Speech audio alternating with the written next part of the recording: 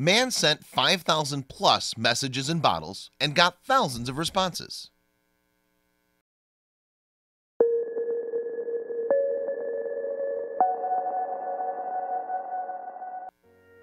In an era where pretty much everyone uses social media to communicate with the rest, throwing a message in a bottle to the sea seems a bit old-fashioned.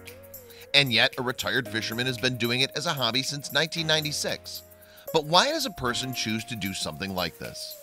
Well, according to 65-year-old Harold Hackett, it all started when one day during fishing, he decided to put a note inside a Pepsi bottle he'd carried on, threw it into the sea, and went back home. At the time, the note only included a name and an address, plus a request of a response. But who would have thought that such note would eventually be answered? When Mr. Hackett received a reply, his passion for sending messages in bottles began. And not only did he get written responses, but also Christmas cards from people around the world whom he developed a friendship with. In an interview with the BBC, Hackett said he'd received messages from people from France, Germany, the Bahamas, and even Africa. But the ones he likes to display the most are the messages from countries like Ireland and Norway, especially because they took up to 11 years to reach him. We don't know much about Hackett's current life, but what we do know is that over the years he's sent over 5,000 messages in bottles. And perhaps the most surprising thing is that out of that number, he's received almost 3,100 responses. However, since it's been a little bit more than 7 years after his last interview, the number of responses has probably increased. Now, you might be wondering, how is it that a man of his age gets to collect so many bottles to use for his hobby? Well, the answer is simple. He has a system. At first, he used to use the bottles he had in his place, but his passion for sending notes continued to grow. He decided it was time to look for a bit of help.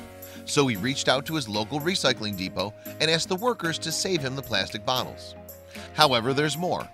Every time he throws a bottle with a note inside to the sea, he writes the number of the note he's sending in the top of the bottle cap. At the beginning, Hackett used to handwrite his notes. In fact, when interviewed by the BBC, he claimed to have handwritten 400 letters during the whole winter. And because of that, his fingers were blistered.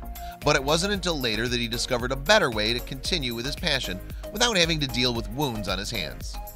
Printed notes. Yes, that's right. Hackett decided that it was time to change the format, and this time, instead of writing notes by hand, he decided it would be much easier to just print what he wanted to say into fluorescent colored sheets. That way the people would be able to spot the notes inside the bottles more easily. Before concluding, there's still one more thing to mention. Even though Hackett used to receive handwritten notes from the people finding his bottles, his new system changed things a little bit. In order to speed the process of receiving a response, Hackett opted to include an email address in each of his notes where people could write him. That way he wouldn't have to wait decades for a response to show up on his side of the sea. Now, as fascinating as this story might be, there are some people who don't really like what he's been doing. Not only has he been judged for using bottles destined to be recycled, but also because of throwing such bottles into the sea without thinking of the harm it does to sea life.